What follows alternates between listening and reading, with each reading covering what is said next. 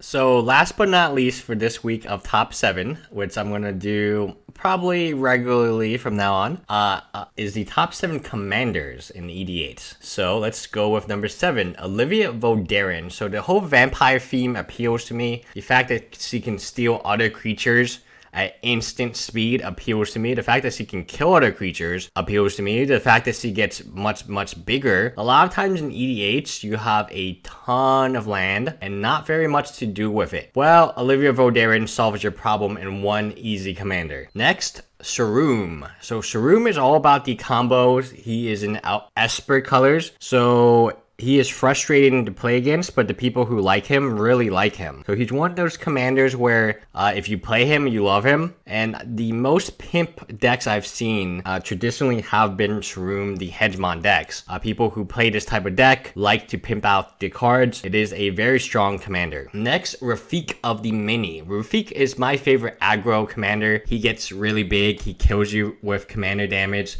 Fantastic card that is costed very cheaply for what he does. The fact of the matter is he can kill you in a blink of an eye, and he has a deck that can support him with equipment, swords, all types of stuff like that. And it's a very pretty epic deck idea, at least. Next one, Norrin the Wary. So a lot of you probably have never seen this card before. I play against it pretty often.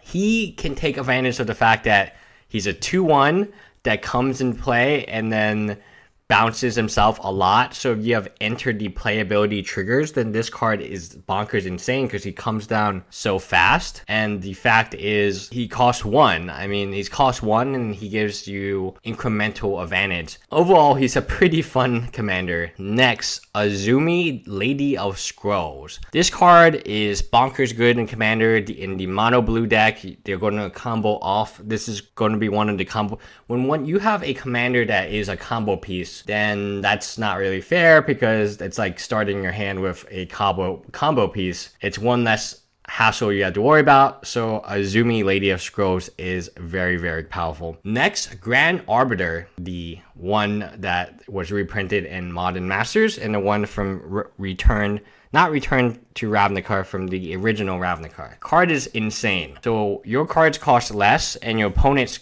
cards cost more. Yeah, the card is insane. Next, Edric Spymaster. Edric is one of the best one-on-one French commanders, meaning that if instead of a big group, you want to play one-on-one, Edric is insane. He is very strong. He draws you. He's very good in multiplayer too, but I normally play him 1 versus 1. I run into a lot of Edric decks. I actually play Geist, and the idea of this card is very good. It's going to draw many cards. Even if you remove it, it's still card advantage, tempo advantage. Very difficult to beat on 1 versus 1 commander. So those are my top 7 commanders. If your top 7 is different from mine, or share what kind of commander deck you have and who your favorite commander is in the comments below. Bye guys.